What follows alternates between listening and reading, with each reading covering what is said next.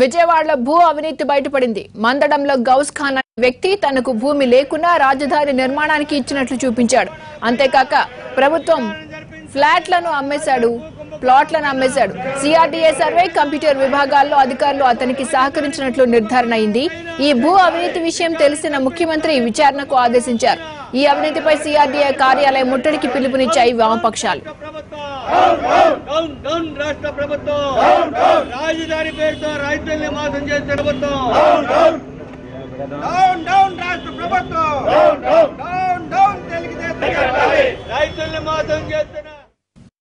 దీనిపై పూర్తి సమాచారాన్ని మా ప్రతినిధి శ్రీకాంత్ అందిస్తారు. రాజధాని అమరావతిలో మరో భూ కుంభకోణం బయటపడింది. భూమి లేకపోయినా కూడా అధికారులు భూమి ఉన్నట్టుగా సృష్టించి అతనికి నష్టపరిహారం కింద ప్లాట్లు కూడా కేటాయించిన వైనం ప్రస్తుతం వెలుగు చూసింది. ఈ ఘటనకు సంబంధించి పూర్తి స్థాయిలో అమరావతి నిర్మాణమే అవినీతిమయం అంటూ అన్ని కుంభకోణాలు కూడా ఇక్కడే జరుగుతున్నాయని చెప్పి ఆరోపిస్తూ ప్రతిపక్షాలు, వామపక్షాలు ప్రస్తుతం విజయవాడ సిఆర్డీఏ కార్యాలయం ఎదుట ధర్నాకు కూడా దిగి ప్రస్తుతం మనతో మాట్లాడడానికి సిఆర్డీఏ సిపిఎం కార్యదర్శి బాబురావు ఉన్నారు. సార్, ఈ ఘటన ఎలా తీసుకోవచ్చు? అంటే ఇప్పటికే చంద్రబాబు చెప్తా ఉన్నారు మొత్తం రైతులందరికీ కూడా అంతా న్యాయ ప్రక్రియలోనే భూముల కేటాయింపు, ప్లాట్ల కేటాయింపు అంతా సక్రమంగా జరుగుతుందని. ఈ ఘటన ఎలా తీసుకుంటాం? ఇది అవినీతి యొక్క వేరు బయట కనబడతా ఉంది. కానీ దీని మూలాల్లోకి వెళ్తే ఒకటి కాదు, వాళ్ళు ఇది ఎకరం 77 సెంట్లు గౌస్ ఖాన్ అనేటిది భూమి లేకుండానే భూమి ఉన్నట్టుగా పూలింగ్ చేశారు. అసలు పూలింగే పచ్చి మోసం. పూలింగ్ పెట్టిందే భూసేకరణ లేకుండా, అవసరం లేకుండా రికార్డుల్లో లేని భూమిని కూడా రికార్డులు సృష్టించి చేయడానికే ఈ ల్యాండ్ పూలింగ్ ఉంది.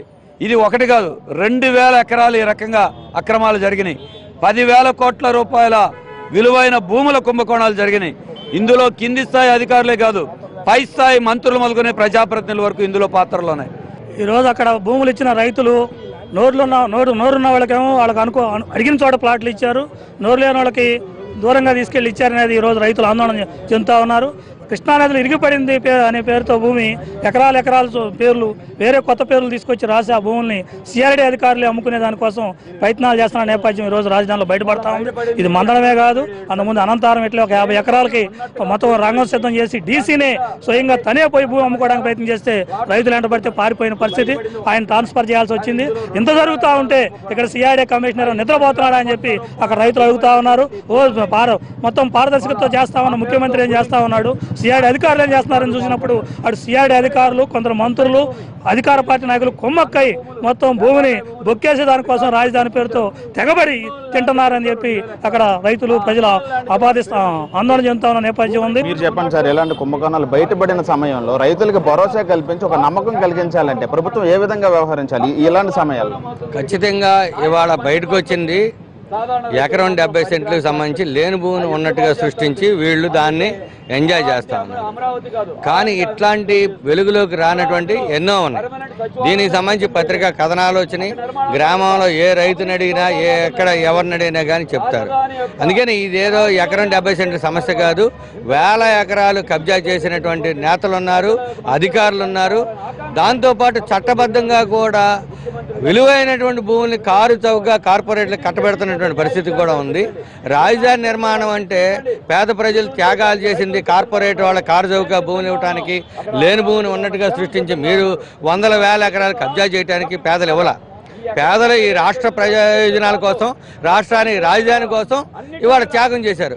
దాన్ని కనుక ఖచ్చితంగా ఇవాళ ప్రభుత్వం నిలబెట్టుకోవాలన్నట్టయితే ఖచ్చితంగా సిట్టింగ్ జడ్జితో విచారణ జరిపించాలి.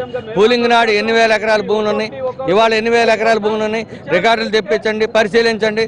ఖచ్చితంగా స్పష్టమైన లెక్కలు ఆధారాలతో సహా బయటపడతాయి. ఖచ్చితంగా వాటి మీద యాక్షన్ తీసుకుంటే మీ చిత్తశుద్ధిని కూడా నమ్ముతారు. అంతే తప్ప ఇవాళ రాజధాని అని చెప్పేసి లేని రాజధానికి ఆలు లేదు, సూలు లేదు, కొడుకు పేరు సోమలింగం అని లేని రాజధాని కోసం మీరు గ్రాఫిక్స్ అన్ని చూపించి నేను కేంద్ర ప్రభుత్వం నుంచి లక్షల కోట్లు తీసుకొస్తా, సింగపూర్ లాంటి రాజధాని నిర్మిస్తా, ప్రపంచంలో నెంబర్ 1 రాజధాని చెప్తా అని ఇవన్నీ చెప్పడం అంటే, ఇవన్నీ చెప్పి వాళ్ళు చేస్తుంది ఏంటంటే ఈ రాజధాని నెంబర్ 1 అవినీతికి కేంద్రంగా ఇవాళ ప్రభుత్వం మార్చేసింది.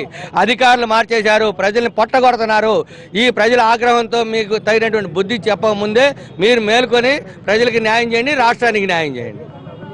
మొత్తంగా రాజధాని నిర్మాణం అనేది రైతులు వేల ఎకరాలు అద్భుతమైన రాజధాని కడతారని చెప్పి ప్రభుత్వానికి ఇస్తే ప్రభుత్వం మాత్రం ఇలాగ భూమి లేకుండా ఉన్న వాళ్ళకి అక్రమార్కులకి ప్లాట్ల కేటాయింపు అనేది చేస్తుంది. మొత్తం అవినీతిమయంగా చేస్తుంది. అధికారులు కూడా కుమ్మక్కై చేస్తున్న ఈ కుంభకోణాలని ప్రభుత్వం వెంటనే ఆపాలి. అదేవిధంగా నష్టపోతున్న రైతులకి ఒక భరోసా అయితే ప్రభుత్వం కల్పించాలి. అదేవిధంగా జరుగుతున్న కుంభకోణాలు అన్నింటి మీద కూడా సిట్టింగ్ జడ్జితో విచారణ జరిపించాలి. ముఖ్యమంత్రి కూడా స్పందించాలని చెప్పి ప్రతిపక్షాలు అయితే కోరుతున్నాయి. ఇది విజయవాడ పరిస్థితి. Camera person శ్రీనివాస్తో Srikanth.